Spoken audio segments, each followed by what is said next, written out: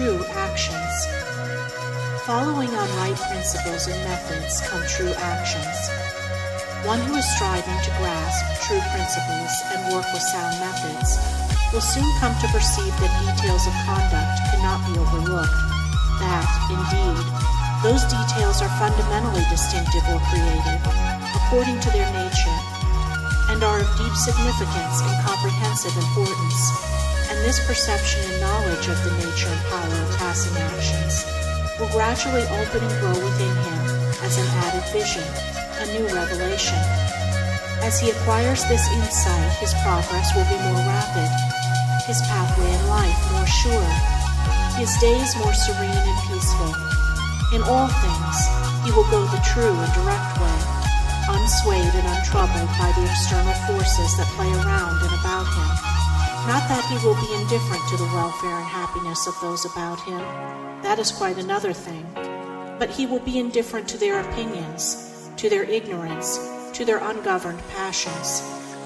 By true actions, indeed, is meant acting rightly towards others, and the right doer knows that his actions, in accordance with truth, are but for the happiness of those about him, and he will do them even though an occasion may arise when someone near to him may advise or implore him to do otherwise. True actions may easily be distinguished from faults by all who wish so to distinguish, in order that they may avoid false action and adopt true. As in the material world, we distinguish things by their form, color, size, etc., choosing those things which we require, and putting by those things which are not useful to us. So in the spiritual world of deeds, we can distinguish between those that are bad and those that are good by their nature, their aim, and their effect, and can choose and adopt those that are good and ignore those that are bad. In all forms of progress, avoidance of the bad always precedes acceptance and knowledge of the good.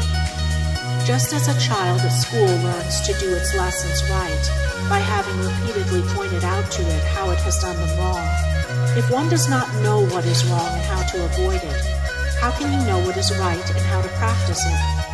Bad or untrue, actions are those that spring from a consideration of one's own happiness only, and ignore the happiness of others, that arise in violent disturbances of the mind and unlawful desires, or that call for concealment in order to avoid undesirable complications.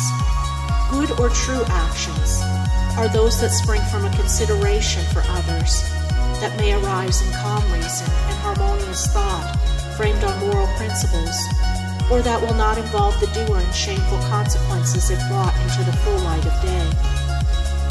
The right doer will avoid those acts of personal pleasure and gratification, which by their nature bring annoyance, pain, or suffering to others.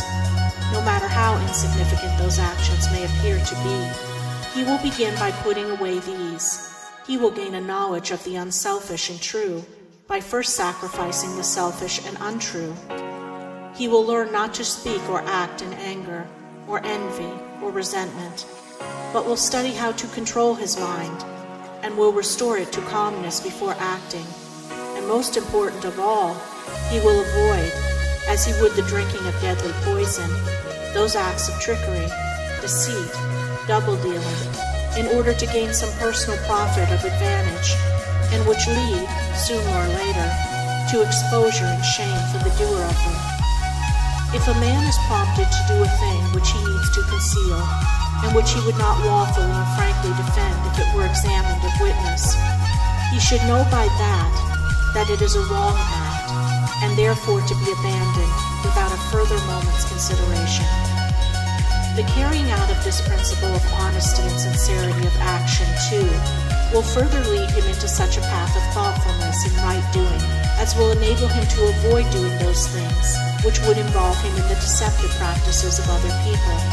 Before signing papers, or entering into verbal or written agreements, or engaging himself to others in any way at their request, particularly if they be strangers, he will first inquire into the nature of the work or undertaking, and so, enlightened, he will know exactly what to do, and will be fully aware of the import of his action.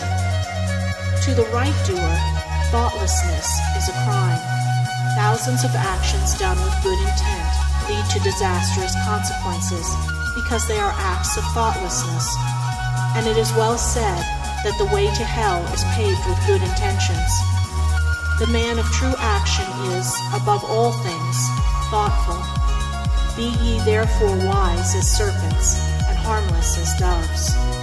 The term thoughtlessness covers a wide field in the realm of deeds. It is only by increasing in thoughtfulness that a man can come to understand the nature of actions, and can, thereby, acquire the power of always doing that which is right. It is impossible for a man to be thoughtful and act foolishly. Thoughtfulness embraces wisdom. It is not enough that an action is prompted by a good impulse or intention. It must arise in thoughtful consideration, if it is to be a true action.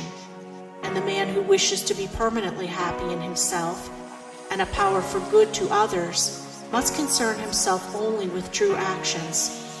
I did it with the best of intentions is a poor excuse from one who has thoughtlessly involved himself in the wrongdoing of others. His bitter experience should teach him to act more thoughtfully in the future. True actions can only spring from a true mind, and therefore while a man is learning to distinguish and choose between the false and the true, he is correcting and perfecting his mind, and is thereby rendering it more harmonious and felicitous, more efficient and powerful.